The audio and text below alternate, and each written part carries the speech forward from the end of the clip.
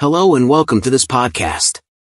Today we are going to look at what is the difference between Hands-On Labs and Sandbox. What is the best way to ensure a complete in-depth preparation of any cloud computing course? It's by putting all your theoretical knowledge into practice and testing your skills in a real-world scenario. Speaking of which, Hands-On Labs and Sandboxes are two critical tools to prepare for any certification that helps you sharpen your hands-on experience and experiment with your abilities in a demo cloud environment. While the two names are hard to differentiate, there's still a fine line of technical difference that makes them suitable for different purposes. This podcast talks in detail about the nuances of Hands-On Labs and Sandboxes and examines the factors that make them different from each other. Let's dive in. What is a sandbox in cloud computing? Sandbox refers to an isolated and demo cloud environment wherein users can execute applications or browse files and run them on any platform or system without worrying about any impact on the back end. Moreover, sandboxes are mostly used by software developers and architects to test new computer code. Similarly, cybersecurity professionals leverage sandboxes to evaluate potentially harmful programs. Sandboxing is basically a wall between experiments and the network. It holds down your fort while you play around. Or else, the chances are unethical users can sneak in without hassles and gain unlimited access to critical info and system resources on infrastructure. Additionally, sandboxing helps uncover malicious codes safely without endangering your system, the network, or other connected devices. It provides an additional layer of defense against security risks, such as exploits and stealth attacks employing zero-day vulnerabilities.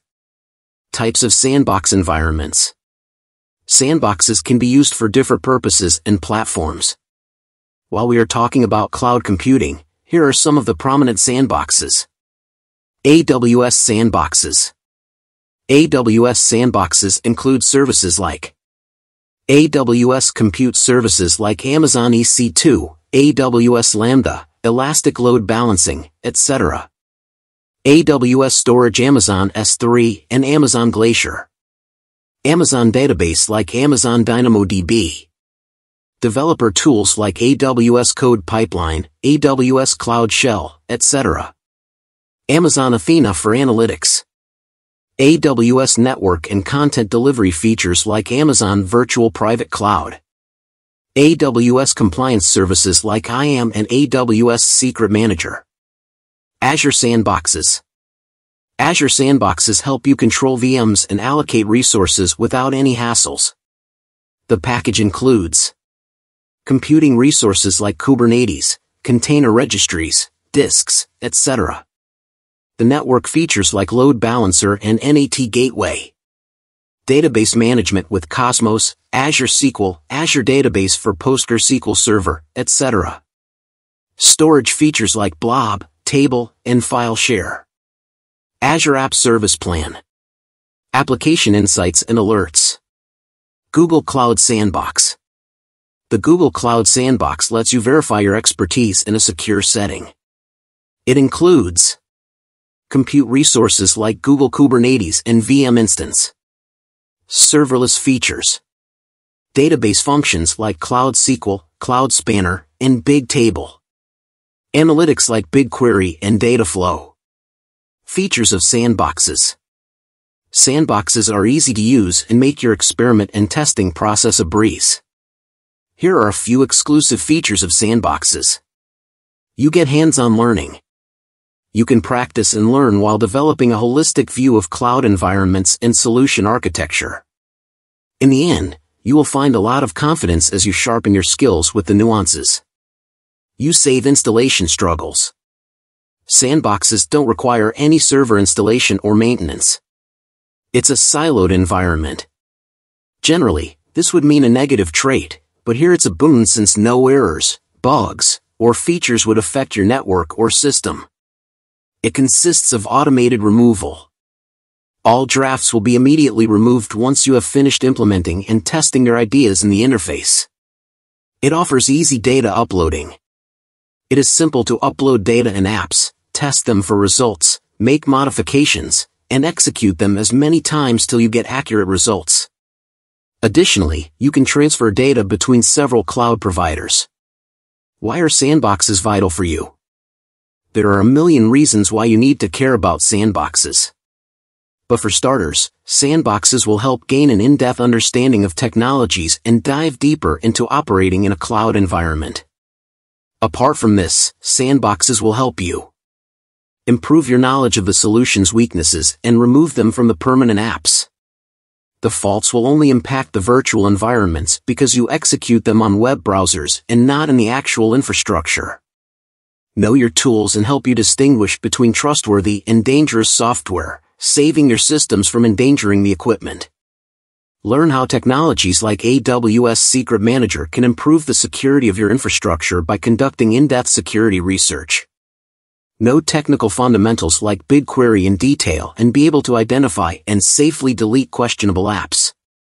When do you need a sandbox? You can use sandboxes to execute a code in a silo in any scenario, just like you do for an actual software execution in normal circumstances. You can use a sandbox to run an experiment on a web browser. If a browser reacts to a vulnerability, it will be limited only to the demo environment and won't travel on your network. Find security measures for software. There are numerous tools that will help you pilot test software in a sandbox and prevent any access to your critical info. Sandbox is a complete system in itself. Therefore, it will let you play around, code, and strengthen weak spots to eliminate future vulnerabilities. Conduct security research. You can run apps in sandboxes, detect faults and vulnerabilities beforehand and remove them. For instance, you can deploy security tools into a browser and app and analyze if it's capable enough to remove threats. What are hands-on labs? Similar to sandboxes, hands-on labs also represent a demo environment wherein you can dive deeper into the fundamentals of a cloud environment, its features, and solutions. Upskilling in the cloud is a lot more than theoretical knowledge. So many certification courses list down countless prior acquired skills, and there are two ways to prepare. Either you look for an internship with good mentors, or you turn to hands-on labs to sharpen your practical skills. Interestingly, almost all training programs and certification exam portals offer paid and free hands-on labs. These labs are not only nuanced but also curated by industry experts and tailor-made for cloud certifications. For instance, if you want to appear for the Certified Kubernetes Administration exam, you can use hands-on labs on Kubernetes containers, kubectl, tmux, etc. Types of hands-on labs. Numerous characteristics define the style and nature of hands-on labs. In other words, you will find guided labs, challenge labs for daily challenges, labs based on roles, certifications, types of platforms, and so on. Let's have a quick look at them. Labs based on platforms. Labs can be based on various cloud platforms and cloud services. These mainly include labs for AWS, Azure, Google, Power Platforms, etc. Some of the prominent ones are Amazon Elastic Compute Cloud, EC2. Amazon CloudFront. Blob Storage. Use CLI to add data disks to VM. Google Cloud SQL. Taints and tolerations in GKE. Labs based on level of expertise. Beginners. Intermediate. Advanced. Labs based on certification. You hands-on labs for certifications like AZ500. AWS Certified Cloud Practitioner. AWS Certified Data Analytics. DP203. Google Certified Associate Cloud Engineer. Google Certified Professional Cloud Developer. Labs based on roles. You will find hands-on labs to prepare for roles like Cloud Architect, Cloud Consultant, Data Engineer, Data Scientist, Machine Learning Developer, Machine Learning Engineer. Labs based on the purpose. Guided labs. These labs help you understand concepts and exam topics in detail. You receive supervision while performing the task. Each task will have cloud services and a specific set of instructions to follow. Lab challenges. As the word suggests, These are labs dedicated to challenges/puzzles based on cloud concepts and fundamentals. You need to solve and perform those tasks without any assistance. If you are unable to come up with a solution, the system may leave you some clues to lead to the end. This is the best way to improve your perspectives on real-world problems. Project-based labs. These labs are based on specific assignments. They allow you to use cloud services to build projects and aid you in grasping complex structures found in cloud environments. You can also develop projects, including both intra-cloud and inter-cloud services. Features of Hands-On Labs. Hands-On Labs are designed to match the skill gap for various roles and certifications. They make operating in a cloud environment a breeze. In addition, Hands-On Labs are user-friendly. They offer easy installation of cloud environments, hassle-free running of apps, no extra charges for server installations, easy ways to put theory into practice.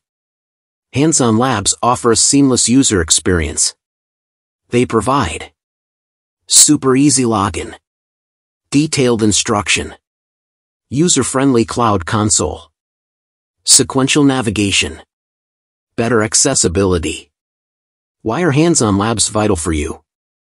Hands-On Labs is the best way to understand real-world scenarios. Theories only explain the scope and purpose of a concept. But you will find a million things different and unique when you apply that theory in a practical situation. That's what Hands-On Labs are for. It bridges the gap between a concept's theoretical and practical aspects and helps you understand how to leverage it.